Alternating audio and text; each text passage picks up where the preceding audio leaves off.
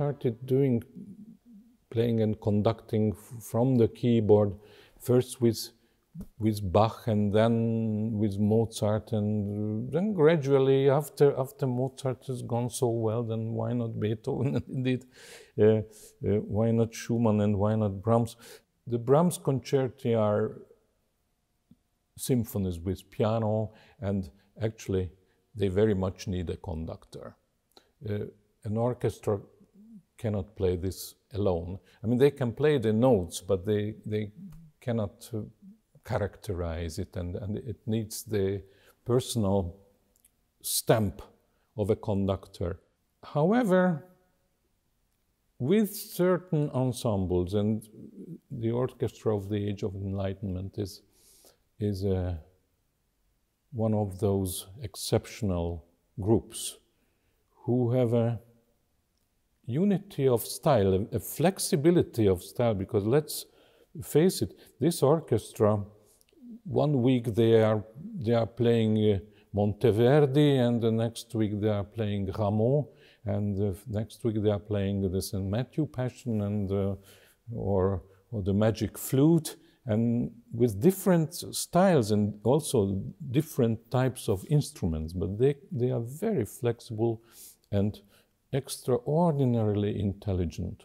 So there is a unity in this group and a collective intelligence. So I could try, and we did this many times in concert, this Brahms concerti. We also did the Schumann concerto, and which is very difficult actually with most conductors. Doesn't even matter what great conductors, but there are always problems in the last movement of the Schumann concerto when it comes to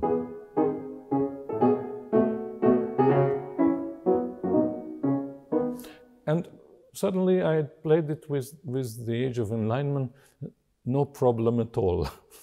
They were just listening to me, and there was nobody to beat time. So conducting is not time beating, and a very good or a very great conductor would always be my preference.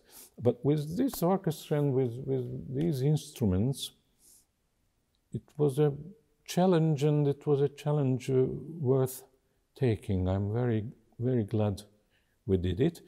But in the future, if I will still hopefully play Brahms concertos with even modern symphony orchestras, then I will not do it myself. This was rather the exception. But I don't regret it for a minute, because it was united, it was unified.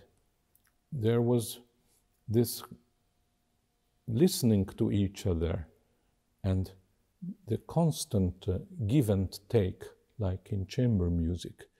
I feel very, very fortunate and lucky to have gone through these experiences.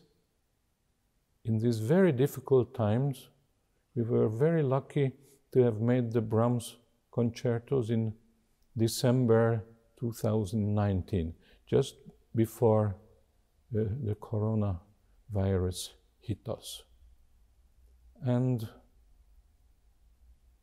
I hope that the listeners will also get pleasure and enjoyment out of it.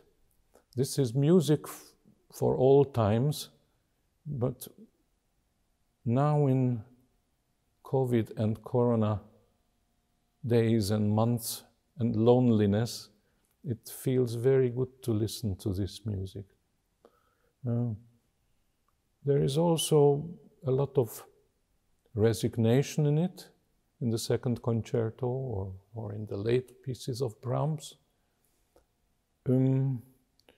But it's full of also moments of light, looking back at better times.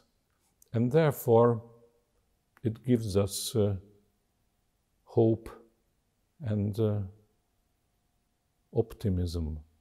The music doesn't look downwards, but upwards.